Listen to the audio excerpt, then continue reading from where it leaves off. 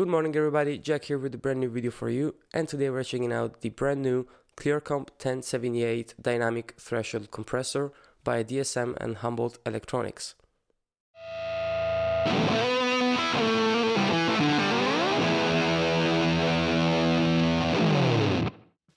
DSM and Humboldt Electronics is a company that makes pedals by hand in Chile, and you probably already know them for their Simplifier and Simplifier Deluxe, which are amp and cab simulators crazy famous all over the world.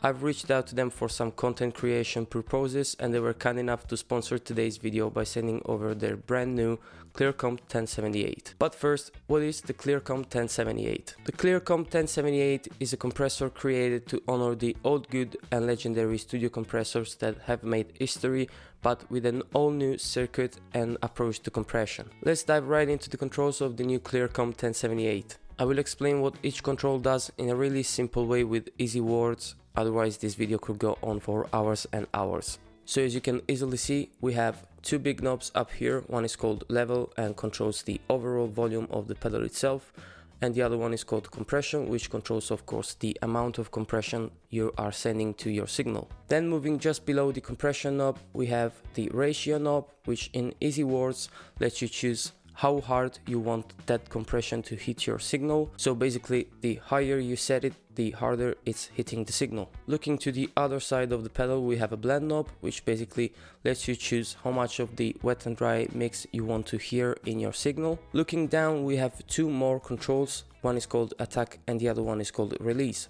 So the attack lets you choose how fast you want that compression to kick in when you're playing, and the release controls for how long it will last until it goes off. And finally, looking right in the middle, we can see the key features of this pedal. One is the threshold switch that replaces the classic knob and gives you the possibility to dynamically adjust your threshold based on the instrument you are playing. So basically it has three positions: low, high and mid. If you're playing a vintage single coil Strat or any kind of guitar with really low output pickups, you want to set your threshold to low. If you're using active pickups or really high output pickups, you want to set your threshold to high. And then if you're playing any kind of other guitar with medium output pickups, which is what most of the guitars mount these days, you want to set your threshold to mid. And just above the threshold switch up here, we can see we have a 5-stage LED bar graph, really helpful to visualize the envelope level in real time. It's built to be one of the most, if not the most silent compressor out there, and it features true bypass switching,